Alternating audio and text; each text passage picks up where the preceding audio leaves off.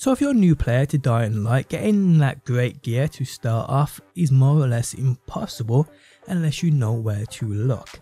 Earlier today I uploaded a video showcasing 15 inhibitor container locations, but a good portion of these locations, guys, you can more or less run to as soon as you get to the point in where you can free roam the first major area. So you can more or less run to these guys, grab the loot from them, which will be rare and above in terms of your armor, your clothing, every single time you run to these. And the best part about them is you can keep farming them. They reset every, I think it's 20, 25, 30 minutes and the loot resets. No, you won't be able to get the inhibitors again, but you will be able to grab that loot again. Today I explain all. How's it going, guys? My name's DPJ, and if you do enjoy the video, leaving a like really helps out, and if you like what you see and want to see more, be sure to subscribe. Okay, so like I said, earlier today I uploaded a video showcasing 15 plus locations to those inhibitor containers. These containers not only give you those inhibitors which level up your health and your stamina, but they also give you great loot at the same time. In fact, some of the best loot you can get early on. Actually guys, I'll change that. It is the best loot you can get early on. There's no two ways about it, especially for free. Now I'm quite a few hours in, yet the loot I'm still using, the armor, the clothing I'm still using, has come from these chests. And while there are easily 7 or 8 simple inhibitor containers, anyone can go and grab. I mean, there's really nothing in your way, maybe a couple of zombies, and that is about it. And yeah, like I said earlier, the best part about these chests are you can keep going back to them and getting that great loot, and this will certainly help you level up your character, your player, in regards to item levels. And like I said, although you can't keep farming the inhibitors, the other loot that spawns in with the inhibitors does keep rotating and does keep respawning. Now I should have mentioned this in my video earlier, but I did forget, and I'm still getting loads of questions regarding loot and great loot and where you can get it real early on.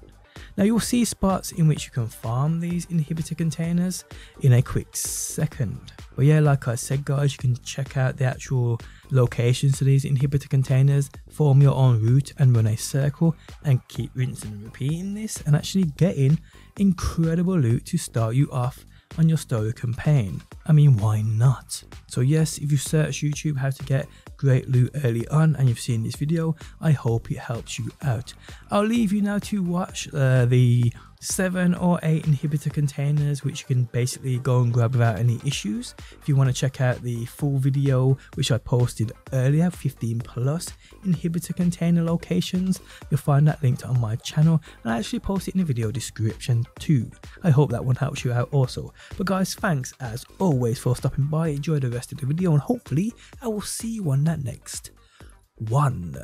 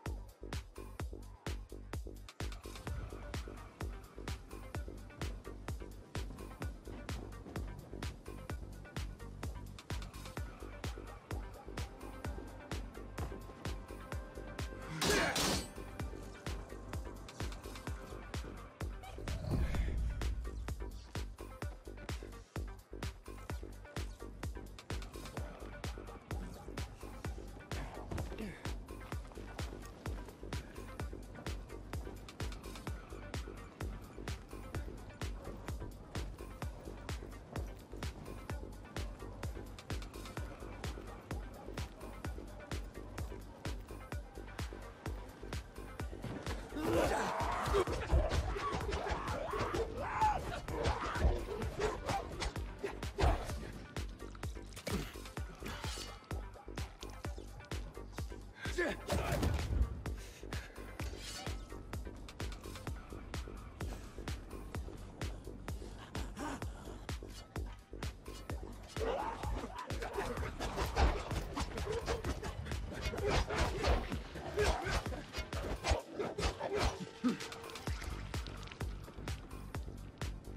container nearby.